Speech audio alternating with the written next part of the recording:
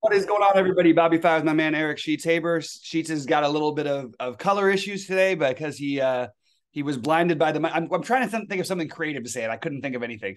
But he had a beautiful night last night. He finished second in the big one. And Sheets, why don't we talk a little bit about it? Go through your lineup, and you did say what Well, you do well, out in there. in in in fairness, okay. Well, hold on. Let me share my screen.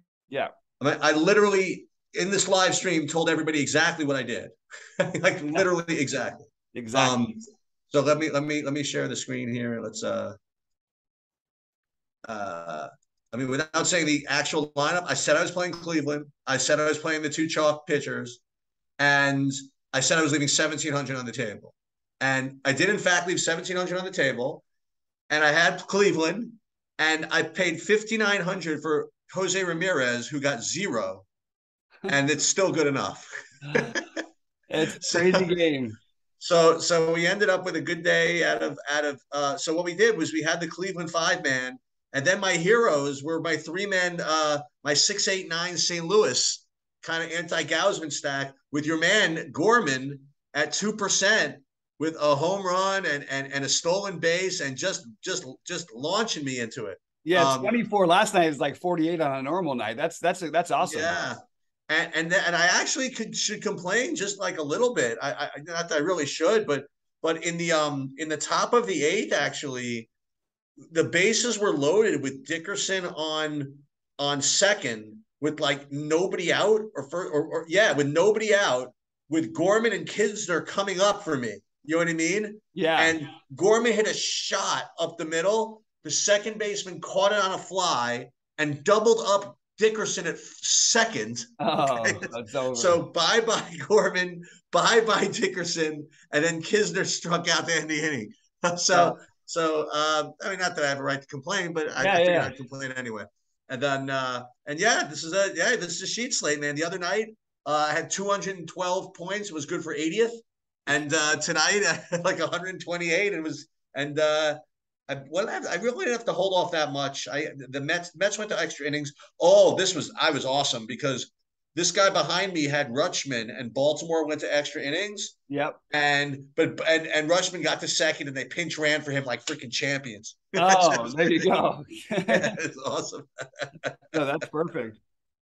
Yeah, Love to but see it. yeah, so that was obviously fun to hit something, especially in baseball. Yeah. Stuff to do. And I'm sort of ready to get after it today. All right. Well, let's jump into it. Congratulations, man. That was a great night. There wasn't as many, like you said, it's a sheet slate, it's a smaller slate, Yeah, it's a lower scoring slate. And yeah. you did the weird thing with the pricing and everything. I think that's awesome. All right, I'm going to share my screen real quick so I can get this done. Usually, Sheet shares his, so bear with me just a moment, and we should be good to go. I think we're good to go. And yeah, so we've got an interesting little slate today, which is going to have some serious chalk in the Colorado Dodger game. And I can already assure you, knowing Sheets, that he's probably not going to touch it. I'm just guessing here. I'm not 100% on that one. But Sheets, I'm going to let you dictate. You've had a lot more success than I have recently, so we're going to start each one of these games off Well, with you here. So, well, first of all, I can't. I you have to pause for a second. I'm sorry. I just can't. okay, hold on one second. Yeah, I'm sorry. I have All to. right, we're back. We got it straightened out, and we're back. So Sheets, yeah, like I was saying, I'm gonna let you sort of steer a lot of this because you like I said, you've had a lot more success than I have lately. So this feels weird. Didn't Brady Singer pitch? Oh no, I always get those two guys mixed up. For some reason, I thought Brady Singer pitched yesterday. That was not the case. It was. It does still seem like short rest for him. Anyway, Kansas City at New York. I think this is a natural pivot off of the Dodgers stack, but I don't think it's going to be low owned either. Although it might end up being because of the pricing. I do think the Yankees are extremely viable here. And I have no interest in Tyon, but I think the Yankees are my immediate okay. If I'm not going to play the Dodgers or to mix in, that's the stack that I want. How about you? So I would just like to say that I really dislike slates like this. Yeah. Yeah. Uh, I don't know. I honestly don't know what I'm going to do. I might end up trying to be like Bobby and like play the Dodgers, but really just figure out a way to play them without getting the popular combination somehow. They just project to be so much better than everybody else. It's kind of hard for me to get off of them, So I don't know. So it's either going to be not play, which is not happening. Okay, or maybe figure out some way to play the Dodgers. But like you said, I mean, the Yankees are always kind of a decent pivot in situations like this. I'm not quite getting to them as much as some teams above them, so I'm probably going to give them a pass today. Also, again, kind of a letdown spot in general. Coming off the Subway Series, now playing Kansas City. Mhm.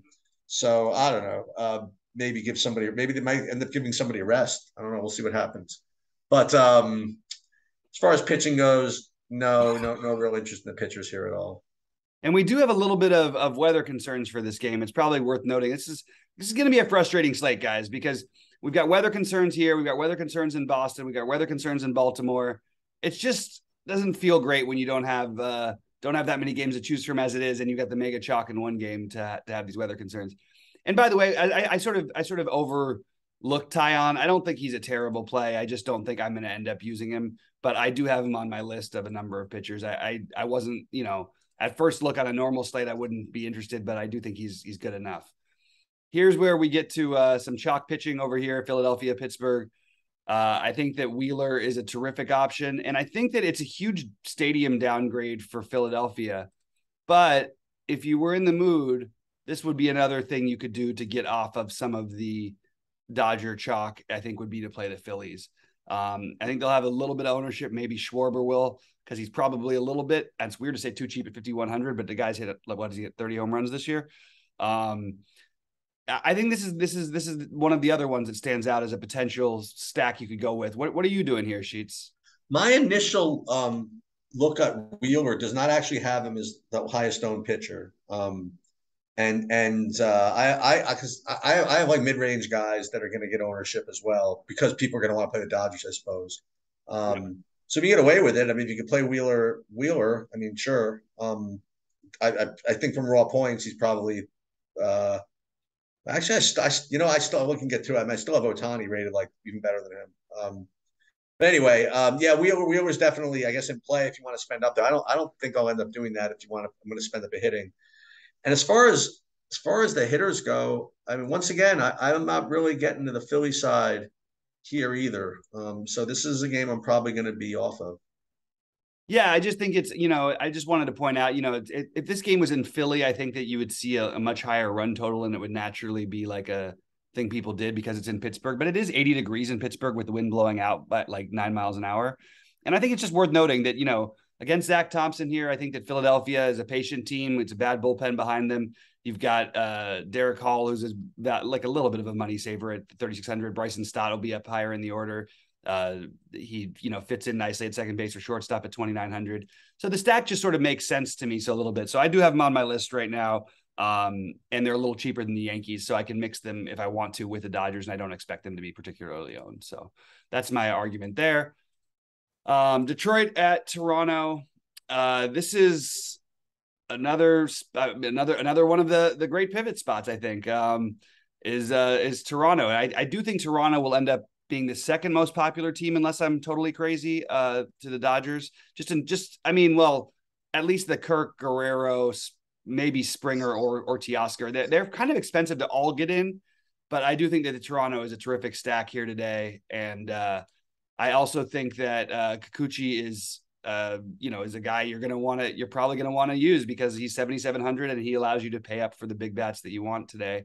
I always get a little nervous with Kikuchi, but I think it's a good enough spot where I'm willing to take a chance. Detroit's a little better against lefties than righties, so not overly excited about it, but I do think Kikuchi at chalk is certainly in play. What do you think about this one? Well, he's coming off of the 15-day DL, so we just want to make sure that he's a full go, right?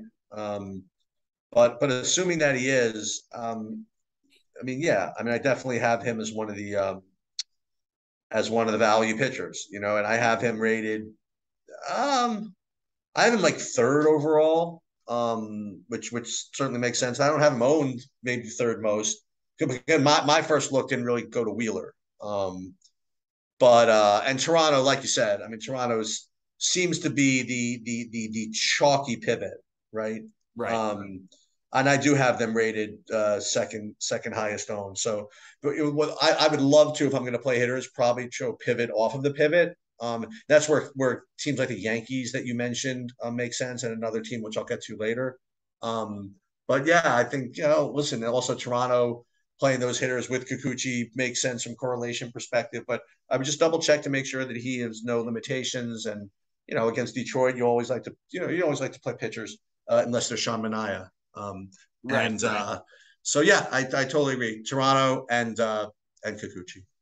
Yep, and I'm just sort of throwing in some guys who I like along the way here, and I'll end up whittling it down as you try to do so far. So I do think that there is some argument for some of the Detroit guys. You have some cheap options, and I think that Robbie Grossman's pretty good against lefties. We'll see where he bats in the order.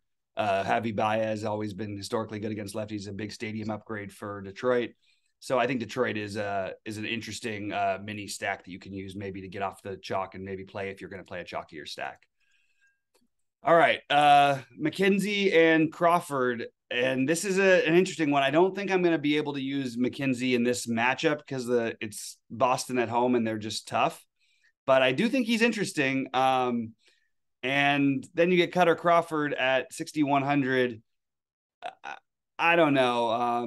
I keep saying the Indians. I mean the Guardians, but I don't particularly want to use Crawford against the Indians here personally. I'm sort of blah on this game a little bit, but the weird part is I feel like I could make an argument for McKenzie to play McKenzie or to stack against him because, as we know, he can get extremely wild at times. And I think that maybe Boston as a low owned stack is something you could do. I'm just sort of thinking out loud because it's like you said, the Dodgers stand out to be so much better than everybody on this slate. Yeah, not me. I don't have an issue. This is my favorite one. I'm going to go back to Cleveland again. Okay. Oh, okay. I'm gonna do the same thing. I'll play Cleveland, and remember, Cleveland did nicely for me with Ramirez doing nothing. So I'll go right back to them in a slate where you need to do something different. I have them rated really high, actually. And I don't the Cutter Crawford, whatever it is. I mean, I'll take my chances at Fenway. When you need to do something like that. I'm not going to play McKenzie. But yeah, I think Cleveland's kind of my favorite. And if I could play Cleveland, play those same kind of semi cheapos I did yesterday, then I could play Wheeler. So that's probably my favorite right now. I like that actually, and just to even back that up even more, it's nice 81 degrees if assuming the game plays with the winds blowing out 10 miles an hour. I think this is definitely a spot where I could see Cleveland and Boston both making some sense. Boston, I think, will be the really, really low owned team because they see, a good pitcher on the other side who costs a ton and everything. But I just want to say that McKenzie, this is the kind of matchup that I could see him having some trouble in. And he's a guy I'm very high on for the future. But with these young guys, I tend to like to try and pick on them, especially on these smaller slates, because they have the ability to just completely blow up. So I don't mind the idea of playing some Boston. I think this whole game is kind of interesting. I'm curious what the umpire data comes in later on. All right. Gilbert and Urquidy. Sheets, what are we doing here? Because I feel a little similar to this game. I feel like I could make an argument for both pitchers. I feel like I could make an argument not for the offenses, actually. I'm having a hard time getting to either offense. What are you thinking about here? Yeah, I'm probably off of this whole thing. I think that both pitchers are are good enough to keep me off the hitters, and and the hitters are good enough to keep me off the pitchers. Good game. But who would have thought that? And thinking about Seattle games being good games, I guess. Yeah, I'm probably off of this. I'm not seeing either of these guys rate high for me, and I'm seeing neither of the stacks rate high for me. Yeah, Urquidy it's really weird. He strikes out 2 in 1 6-inning game, then he strikes out 9 in 6 innings, then he strikes out 2 in 8 innings. It's very confusing his trying to track this guy. I think that everything is just meh for me in this game, so I'm probably going to stay away from it. A little bit of concern for weather, as there sometimes is in Colorado, but I don't think it's going to end up being anything too serious. I'm going to make a case here that one thing you can do that's really simple to get off of some of the chalk is actually, I don't know how actually. I think they have some ownership. I think Colorado is really interesting against their former pitcher in Tyler Anderson, and I think that's all I've got. It's obviously I have the Dodgers number 1. I think the way to stack the Dodgers, if you're going to do it today, I'm just going to take a quick look at the projected ownership and whatnot. I don't know if you're going to be able to get off of chalk. I mean, Bellinger, I guess Bellinger and Turner will be the lowest owned, but I mean, it's all gonna be pretty chalky. Maybe if you play all of Bellinger, Lux, and Turner, that starts you off in the right place. Maybe it's really hard not to have this game as a priority. If I had to prioritize anybody, I do think Bellinger's price stands out for me. But I kind of like the idea of getting different and playing some Rockies here against Tyler Anderson. What do you think about that, Sheets? I think they're going to have some ownership. I just don't think it's going to be anywhere near what people are playing the Dodgers at. Yeah, I have Colorado as kind of right alongside of Toronto and Cleveland as my Mm-hmm. three non-Dodger stacks. Mm-hmm. Um, I actually am showing. First of all, I'm showing Colorado as being owned a little bit, but not the same as Toronto. And just as pure disclaimer, I'm actually seeing Cleveland being pretty chalky. So it's not. I don't think I'm going to be coming up with anything particularly interesting when I said I'm like Cleveland. Well, I'm going to look at this later. I think Ramirez will be popular. I think that Jimenez might be popular. I think Franmil Reyes might be popular, but I think like Naylor and Nolan Jones won't have especially high ownership. Maybe Nolan Jones a little bit. So I think you can find a way to stack it. It's not too chalky. Okay. But yeah, I like Colorado. And the Dodgers are the best, the best stack on the board. Yep. I just don't know how to play them. Hopefully you get, I don't know, maybe Jake Lamb. Maybe we get him hitting ninth. Maybe you have a chance. You know what I mean? Like I'm trying to think. But like you said, when we talked about this yesterday, when we were just kind of looking ahead to today's slate, and I just noticed that it was Dodgers at Colorado. You even mentioned it. This is like one of Colorado's worst pitchers, so it's not like that. You have to worry about the sneaky lefty. You know what I mean? Keeping the Dodgers at bay. So Yep. yeah, I mean they're gonna probably light them up. But same speech as usual. If you play them, you can't.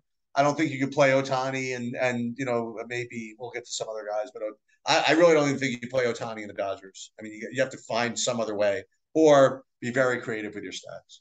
Yep. Totally agree. And I do want to point out that Urena, for what it's worth, like first of all, I don't think he's good at all.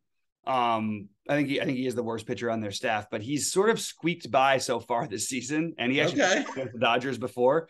So if you're looking for a reason to fade, he has only given up more than 2 earned runs in a start once. He hasn't pitched that many games, but just trying to find any way to get off chalk is always a good thing. I don't see this as being a good matchup for him. I know he pitched well against them last time. I do think that the Dodgers get to him today, but maybe they don't get to him to the tune of 10, 12 runs. Maybe it's more like a 5-6 run game for the Dodgers, and that's it. So I don't know. I'm trying to find ways to fade the Dodgers, and it's hard for me to do, but it is baseball, and in one game anything can happen, obviously. So I'm happy to try to find a way to fade the Dodgers. Although currently my plan is probably to stack 4 of the Dodgers and come up with another one of these other 4-man stacks that I like enough to sort of combo with them, because I do think that they're going to put up a lot of runs.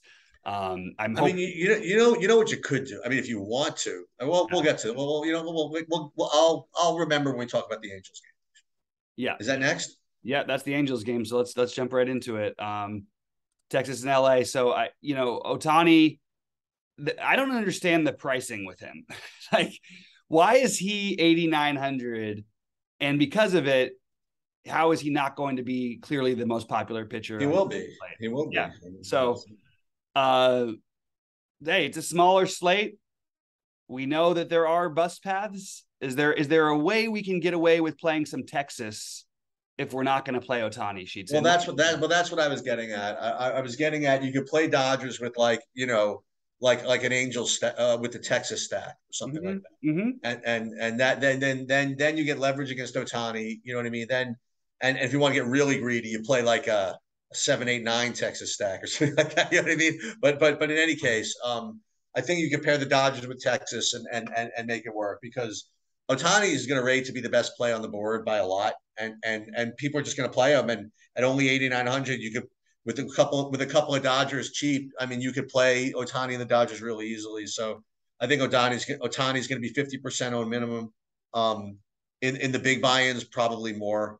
So that's, and I think that people, can people play Wheeler Otani? I mean, if they do that, then If you whatever. play But Wheeler Otani and the Dodgers, it's going to be very hard to win unless you yeah, literally, unless you do something funny and play one of these, maybe a Philly stack with the other four, maybe a yeah. I mean, stack with the other four. That would be, but you'd have to, and even doing that will be hard because of the pricing. So you'd have to find the cheap guys. Although Boston has, four guys at 2.6 or below in the bottom of their order, and even their lead out, their top two hitters are 35 and 3,700. Maybe that's something you could do. can you play? Can you play Spencer Howard? It's an interesting question. Why can't we play Spencer Howard? Actually, let's talk about that a little bit because Spencer Howard is nothing special. Has been nothing special, I should say. We did see him throw 90 pitches in a game, which is a little bit reassuring. The Angels we know are terrible, and maybe there is an argument for playing a little bit of Spencer Howard at 5,200 as a way of getting a little differentiation, and that way you can, even if you get all those big bats in that are popular, it's just going to be hard for other people to do because Howard is really the only cheap guy. I mean, really, right? He's the only cheap guy we're really considering. I'm looking back here, and No, there's nobody else that's cheap. I mean, there's 7,800 guys, but whatever. But that's it. Right. There's nobody down in this range though. Like, yeah, so yeah, I think that Spencer Howard is viable, but I mean, it's never exciting to try and tout Spencer Howard or whatever. Yeah, but you know what? But I don't. But Shohei Ohtani is to me exactly the kind of guy I want to try to beat at 50% ownership. Yeah, I agree with you. So I'll try something. And as a matter of fact, I mean, I'll play. Give me a Kikuchi Spencer Howard line pairing or something, and then give me all the Dodgers, and then I'll challenge someone to match that. I don't know. Maybe that's what I do. Yeah, I mean it's pretty crazy this year though, just how much better Otani's been. He's had the two massive blow up games, but one thing I'll point out is one of the teams he blew up against was this Texas team. So maybe you're trying to find anything you can to try and get a little bit off the chalk on this slate because this is going to be you're going to see Dodgers, especially on like FanDuel, you're going to see Dodgers in like the 40% owned thing, which is just shouldn't happen for hitters, but it's just going to. Well, and the other thing you could do, we'll get to it. I mean, this is a guy you don't like to play all that often, but this might be the time to play him. Yeah, I mean, you could play Alex Wood and Kikuchi or Alex Wood and Spencer Howard or something like that, and screw Ohtani, screw Wheeler, and then if you really want to get nasty, you play those two, and then you know what else you do? Then you pair them with like the expensive Blue Jays or something like that. Right, right. And do that and use a 5-3 Blue Jays Dodger stack with the Dodgers ones being like Jake Lamb and you know what I mean and whoever. Right. The bottom of the close to the bottom of the order are the cheap ones. I think it's interesting. I do think Alex Wood is definitely in play for me today. He is the other guy I actually, I'll take my chances against Chicago going into San Francisco. The battle of the windy cities, I guess. Yeah.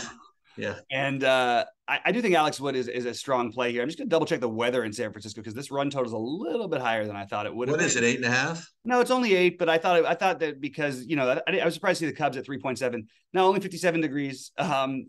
Man, I don't understand it. These people all talk about, everybody says how San Francisco is the greatest city, and it is a great city, like 20 days of the year. It's just so crazy that people live like this. Like you're in California, everywhere else, it's 95 every day. It's too hot where I am, but like, I don't understand it. You live in California, you living in 50-degree weather for the summers. It doesn't make sense to me. But yeah, so San Francisco, getting back to it, I actually think that you're going to see some ownership on some San Francisco guys just because the prices. Austin Slater, Darren Ruff, Yerman Mercedes, all very cheap. And I think they're actually some of the complementary chalk that's gonna play out in this slate. And I'll just remind everybody, there is massive pinch hit risk with anybody on San Francisco anytime you play them. It's not going to happen every time, but it will happen often enough. I think Slater's the one I feel the best about. And I think they are going to be fairly popular. That's where I'm at. And for me, for what it's worth, I do have Wheeler ahead of Ohtani on my preferred guys today. Because Ohtani is crazy high ownership. And I just think that I feel really good about Wheeler in general against Pittsburgh here. And even when he struggles, he tends to usually get there. He had the one bad outing against Toronto. He's just basically like a lock for 20 plus fantasy points. And then, often in this spot, going to hit 30. So I have Wheeler number one. And this sort of, this is not what I'm playing. Obviously, this is all over the place because I didn't do a stack. But this is just guys who I would highlight as being interesting plays on this slate. for me. Anyway, what do you think about this last one? And then what do you think overall summing it up? Yeah, man, like Alex Wood. Yeah. I'm probably not getting to the hitter. So for me, I mean, I was going to ask you, maybe you had any interest in Justin Steele. Again, just something else to do, but I'm not really seeing that. So for me, Alex Wood, Kikuchi, would be the mid tier guys that you use if you don't want to play Otani. Just to kind of get yourself some salaries, then you can pay 6,300 for Ramirez or 6,300 for Judge, and whatever Guerrero costs nowadays, and do that, or maybe a Spencer Howard type. But yeah, overall, it's a tough slate to play GPPs for me. So I'll have to figure it out. So yeah, I know it's and I'll be live at 6 Eastern. I'm sure you won't be because you're in the Hamptons. Yeah, I'm out today. But I will definitely be live because it's going to take some figuring out, and also we've got some weather concerns. But hopefully this preview can sort of give you an idea of some potential, pivots. I like I said, the Dodgers are pretty clearly number one. I like the idea of Boston against McKenzie at low ownership. I like the idea of Cleveland a little bit, and I really like Toronto, but unfortunately they're going to be pretty popular. I think the Yankees get overlooked a little bit today, so maybe that's what I end up doing. And then I still am open to Philly and Colorado. I'm still deciding though. It's a lot of teams to choose from. I like a lot of these stacks. I just think the Dodgers stand out as being significantly better than the rest of them. But at the same time, everyone else will too. So we're gonna have to find some way to get different. All right, Cheats. Anything else before we get out of here? Yeah, I will reiterate what you said about being on top of the weather. I have to remember to do that a little later when I put my stuff in, because I do see the Yankee game is in danger, as is the Cleveland game. So Yep. Got to be on top of it. Yep. And Sheets, again, congratulations for last night. It's always awesome to hit. And hopefully you can do it again. If not you or me or Rody, hopefully one of the True DFS subscribers out there hits tonight as well. So sounds I'll good. get my picks up on my early builds up. By the way, my early builds have been better than my later builds. So my early build yesterday ended up almost winning the really? And then the later slate, it was much better before I pivoted it off. I mean, it was a couple guys who were out, but nearly could have won the money and did okay. I did okay last night. It wasn't like bad or good. It was just throwing it out there that I do suggest you check out the early builds, check out Rody's articles, and Sheets, again, congratulations and good luck today, and good luck to everybody else out there. Hopefully we'll see you guys screenshots in Discord. All right, sounds good.